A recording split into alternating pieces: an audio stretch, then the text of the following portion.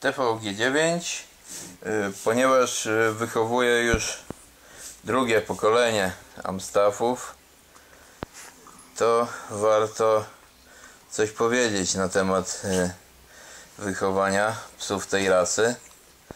Przede wszystkim obalić mity o tym, że jakoby to były potwory, psy z natury niebezpieczne. Jest to nieprawda. W ogóle nie ma ras z natury niebezpiecznych.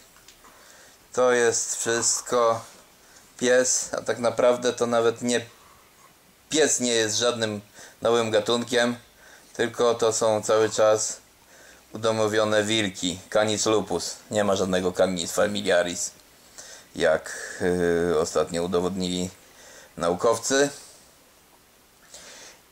Ale z drugiej strony niektórzy twierdzą, że to tylko potwory wśród Amstafów są tylko i wyłącznie wynikiem agresywnych właścicieli.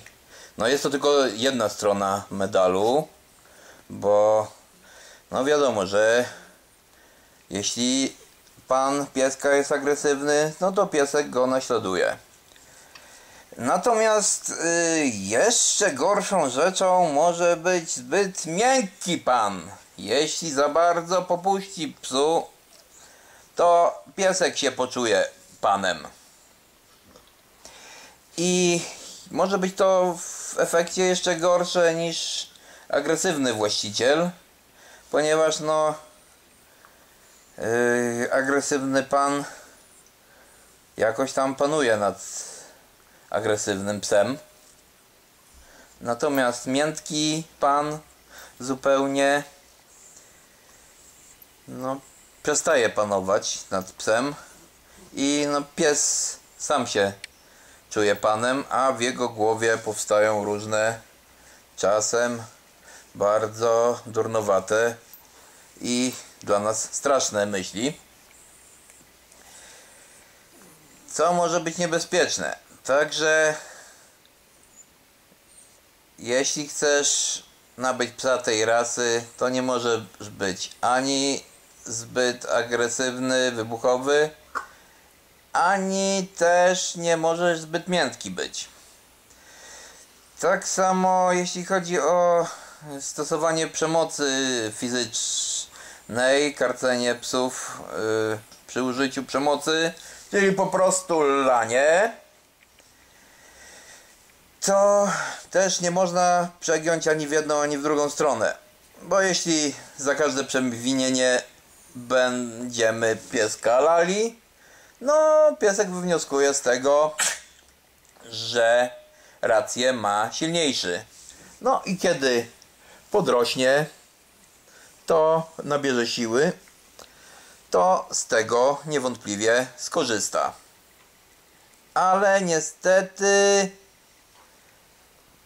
całkowite wyrzeczenie się przemocy, jeśli chodzi o wychowanie piesków, zwłaszcza tych ras silnych, zwanych niebezpiecznymi niesłusznie, ale silnych, może prowadzić do tego, że piesek poczuje się bezkarny. To zarówno tak pies głupi, jak i pies inteligentny, no często po prostu próbuje sprawdzić, na ile może sobie pozwolić. I czasem już doprowadza do tego, że pan podporządkuje się swojej woli pieska, co jest już pierwszym krokiem do zguby. Także przemocy trzeba unikać, trzeba pieskowi tłumaczyć, pokazywać, nakrzyczeć, a tylko w ostateczności lać. Ale niestety są sytuacje, w których przylać pieskowi trzeba. Także kurde, widzicie czym to pachnie? Kurde. No. Poza tym no to są rzeczy w zasadzie, które dotyczą wszystkich ras psów.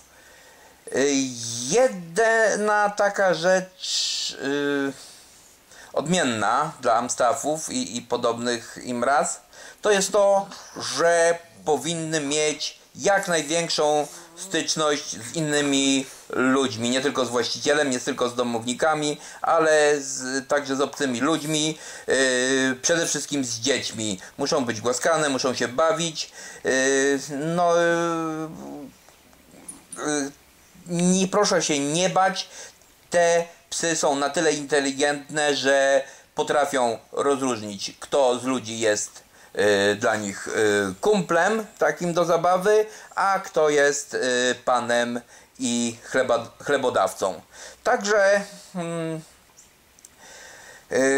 mówię, ta rasa się wbrew pozorom niewiele różni od innych psów, także tylko trzeba przestrzegać zasad takie, jakie obowiązują przy układaniu wszelkich ras, z tym jakby jednym wyjątkiem, że generalnie właściciele unikają tego, żeby psy się kontaktowały z innymi ludźmi. Natomiast jeśli chodzi o Amstafa, to on musi znać, bawić się z jak największą ilością ludzi, bo wtedy odbiera ludzi, zwłaszcza dzieci, jako osoby przyjazne.